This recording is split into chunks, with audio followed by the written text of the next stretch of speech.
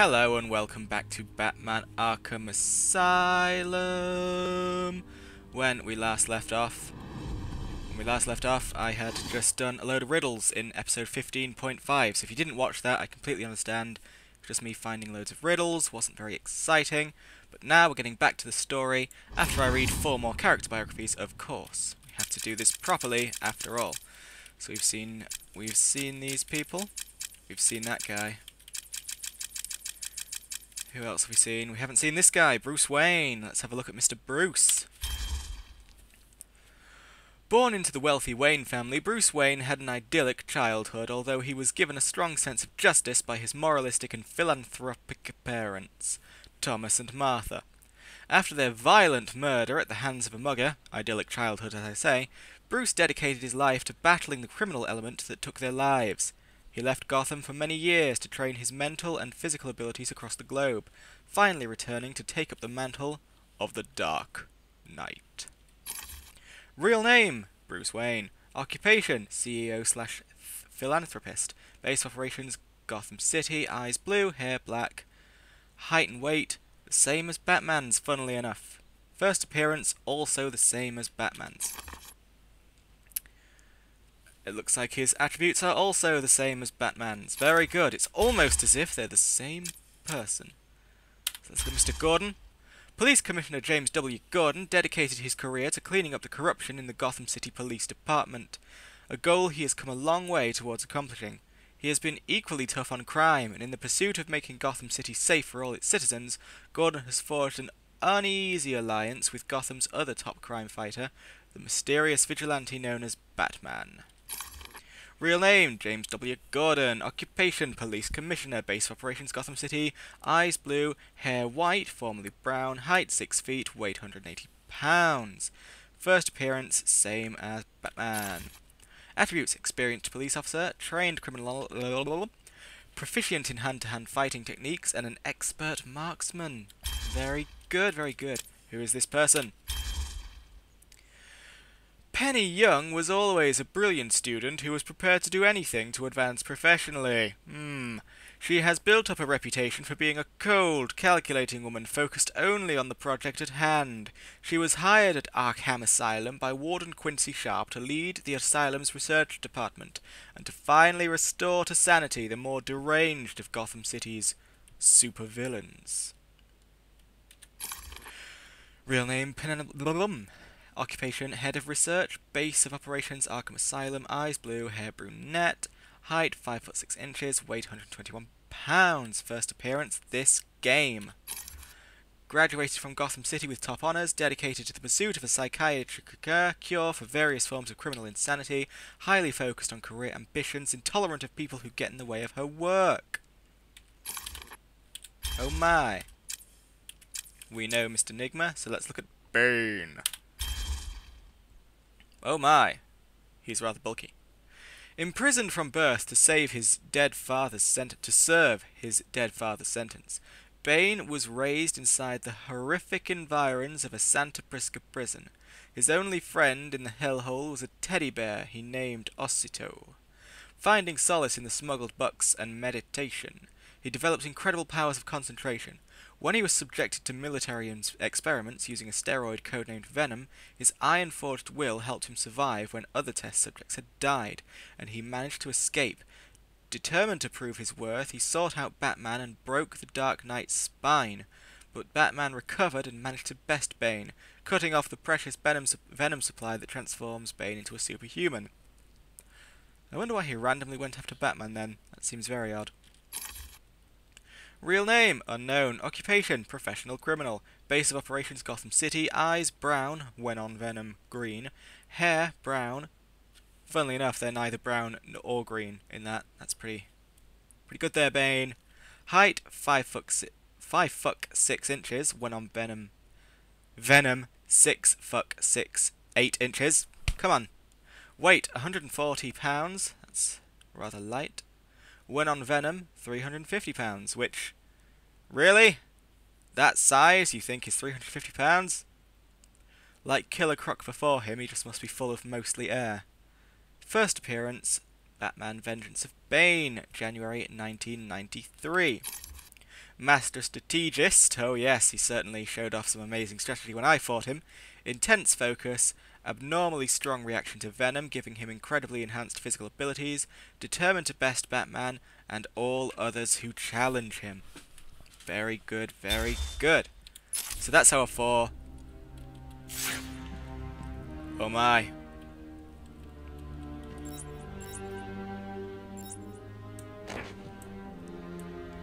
Let's take out the one with the gun! Boom! There we go. Die, sir. Yip-a-ba-boom! Very good. We survived without dying, which is generally what surviving is all about. Let's have a look around here. So yeah, I'm aware that my solving all those riddles in that big chunk in episode 15.5 probably wasn't the most compelling way to go about it, so I'm going to try and solve more riddles as I go from now on, now that I've sort of properly got the hang of the game and know how it all feels and all of that. Damn. It's locked. Let's go up here then. That didn't solve as many. Oop, here we go, baby! Pull it down. Oh, I'm the king of everything. What do we got here? I'm just going to randomly press X in the hope that I somehow solve a riddle that way. Cadoodle! Ooh, look at this. The island changed little over the years. Its reputation was in tatters, but I vowed to fix it. As the buildings were rebuilt, I saw the future. A bright, wonderful future. I missed a lot of these things.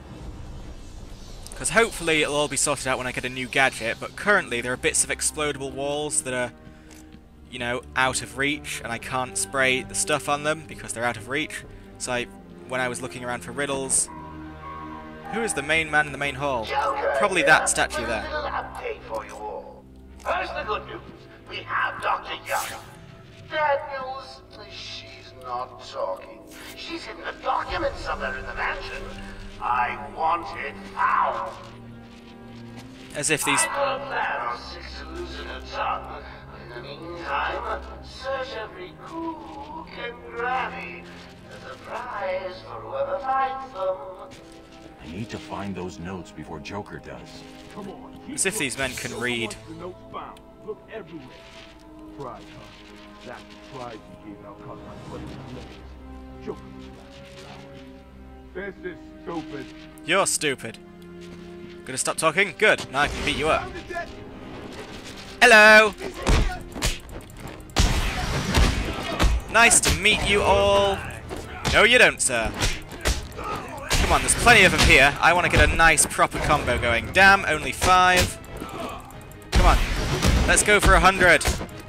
Damn you! You ruined everything. Yeah, you didn't need those balls. Whoa! Massive, massive lag. Clearly the game could not handle my streak of 14. Oh yeah. You're all doomed. Boom. Boom. And that's what happens when you mess with me. Right. So I think that is the main man in the main hall. Oh, look, there's a Riddler trophy as well. Oh, no, no subject detected. Well, I'll just get that Riddler trophy then. Whoops, what am I doing?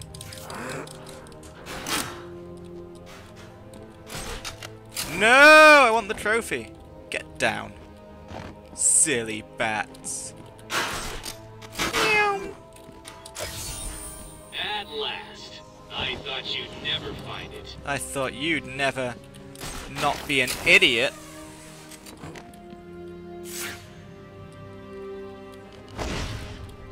I'm sure. I mean, okay, I guess it's a bit obvious. But I'm just going to check to make sure There's definitely no subject detected here. But maybe if I'm on top of the place proper.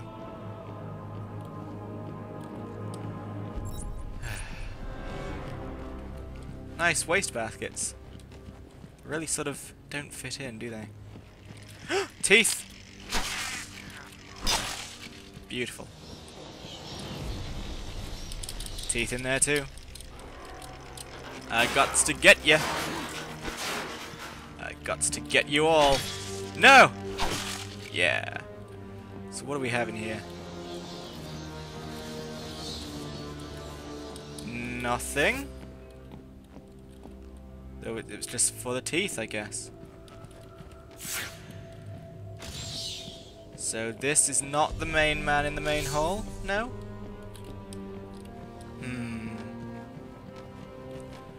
Is this the main hall? This room at all? Let's zoom in, see if that helps. Alright, definitely not that big statue.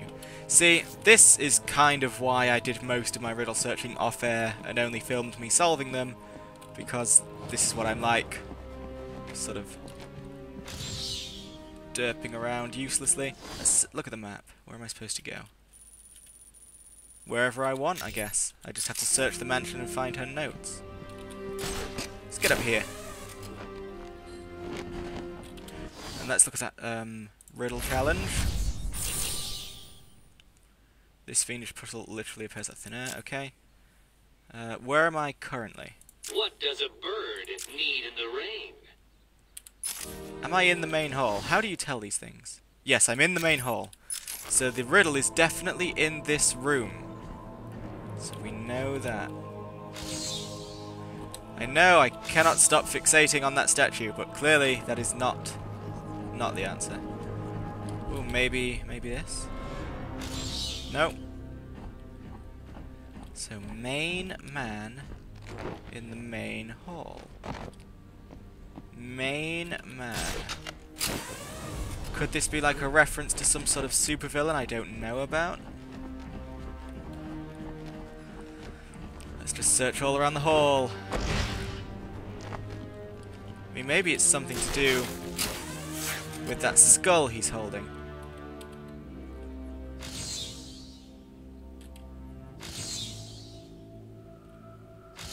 Nope. Though maybe if I'm completely, absolutely on top? No, I'm just being silly. Whoa, bats! We have to have a look around. Whoa now! I didn't even intend to do such a thing. Sort of have a look around these areas. There's nothing in there that looks like a main man, but what about this? You cannot open that door? What's wrong with you, Batsy? Ooh, a patient tape! A patient tape, people! Let's get it going on! Hello, patient tape. Patient interview 1. Patient was referred to me after the incident with Dr. Murphy. He appears to have suffered a breakdown of sorts. I believe it was brought about after the loss of his wife and child. As yet, the patient has been unable to speak. Continued observation shows little mental activity. It's as if the shock of what he saw triggered his mental collapse. There's someone in here! Tim, we found him! Break down the door! Note to self, as ever, it is difficult to continue my research under such conditions. Step away from Dr. Combs! Now! Get down on the ground! We found him. Someone get a medic! Oh, God, what's he done to him? Very nice, very nice.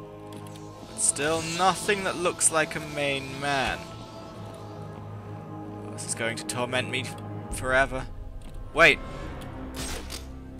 We have not been up here. Ooh! Excellent. New brick, metal and paint covered old wounds. Fresh blood was injected into the body. Bright new minds came, and all swore to uphold our promises. We all knew we were the ones to fix this city.